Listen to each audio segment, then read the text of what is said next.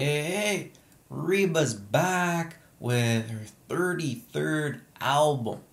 And she's going back to country, saying this might be her most country album yet. And it looks like she put on the special leather jacket for it too. She's on the cover wearing a silver jacket and jeans.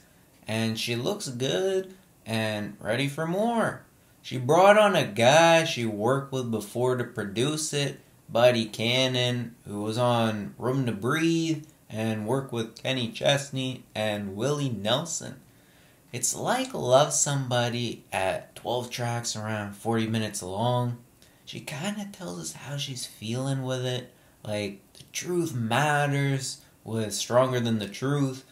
She wrote on a couple of tracks on Know You in Oklahoma and In His Mind, and she produced on it too.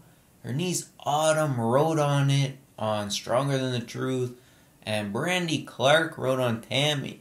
Freedom, Stronger Than the Truth, Know You in Oklahoma, In His Mind, Tammy Wynette, Kind of Pain, and Storm in a Shot Glass came out first.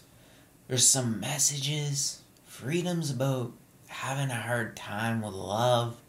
Know You in Oklahoma's about a tough friendship. And In His Mind's about a guy waiting for a girl to come home. There's some really well-written tracks. And I'll give it a like because this is her 33rd album.